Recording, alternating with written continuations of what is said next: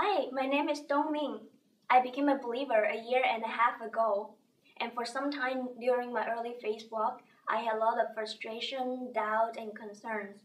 Just like a sailor sailing on the sea, I was often tossed by the wind and waves. A year ago, my friend Megan asked me if I wanted to be discipled. At the beginning, I was hesitant because I wasn't sure whether I should invest so much time and energy in it. But now, as I look back, starting discipleship is one of the best decisions I've ever made. Three significant changes happened just in a few months.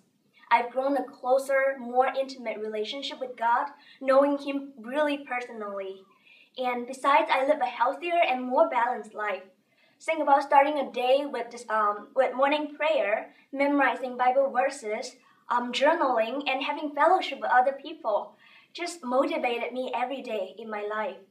And I also learned to take up my own cross. God has taught me how to love other people dearly from my heart, so I can just stop living selfishly. Well, simply put, doing discipleship is like one stone, three birds. It's like building relationship, a closer relationship with God, a more intimate relationship with other people, and you'll be happy, a better relationship with yourself. Maybe at the beginning it was a little bit intimidating, but after you try, I'm sure you'll be the next one to share your story. So, take the plunge. Will you be a disciple?